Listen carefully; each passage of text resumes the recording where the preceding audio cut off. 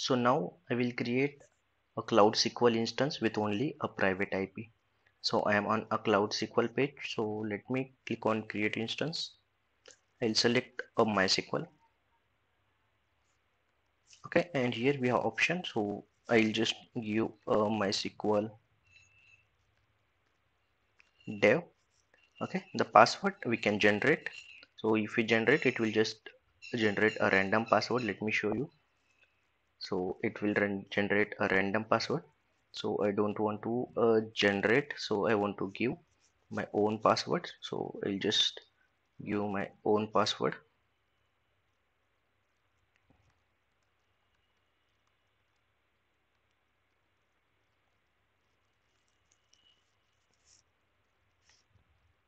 Okay, and here we have option to choose a environment, either production, development and sandbox.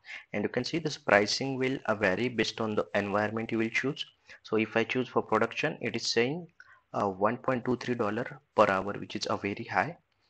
It's for $30 per day. So if I go for development, then it is a $7.21 per day, and for sandbox will be more, like it will be less, so that is 3.38 per day. But this the options high availability option is not available. So most of the options are available and features are available in production. So what I will do, I will choose a production and then I'll customize the configuration.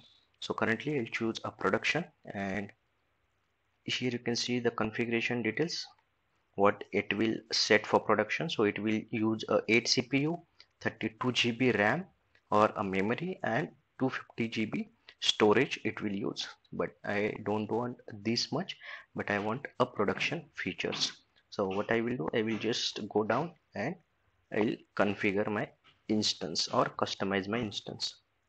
So I'll keep it a multiple zone, and here your option customize your instance.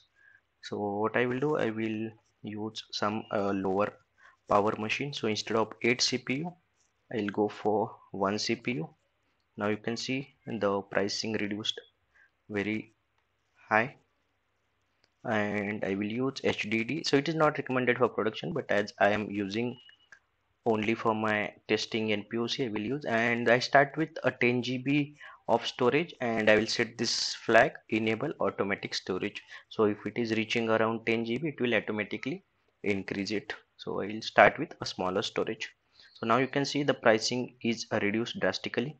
Earlier it was almost $30 per day, but I am using the production feature with a lower configuration. Now I'll go to a network part. So here I don't want a public IP, so I'll only enable private. As I go for private, it will ask me to choose a network. So in network, I already created one custom VPC. I will use that. I won't use a default VPC, that is not recommended. So I created my custom VPC.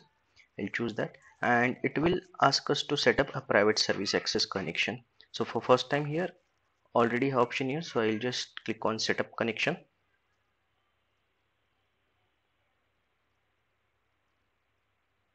So it will ask to enable API, and we have to allocate some IP range. Okay, so IP range, allocate new IP range, and I'll just give private service connection PSC, and range I'll give 10.0.0.0/24. Okay, so you can give any, or if you want automatically also it will take an IP range. Okay, and I can create private service connection.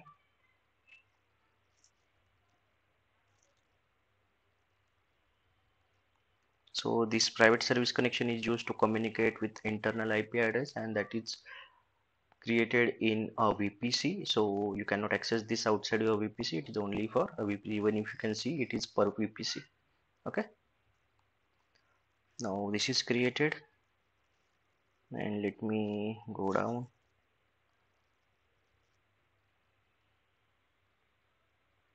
Data protection, I'll just disable this deletion protection, and all options will be here.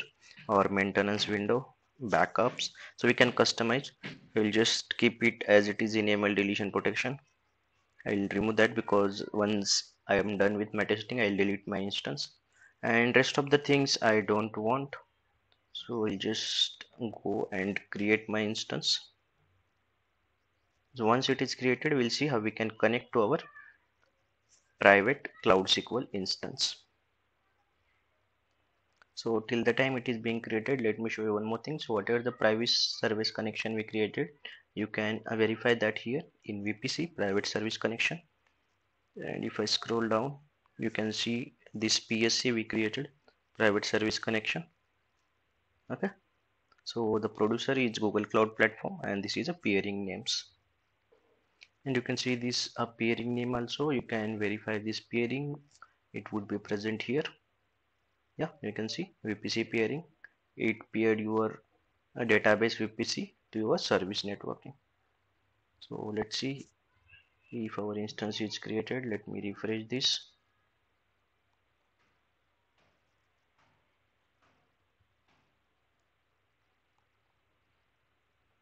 Okay, so this private instance got created now. It took almost 5 to 7 minutes, and after this time I can see it is up and running now.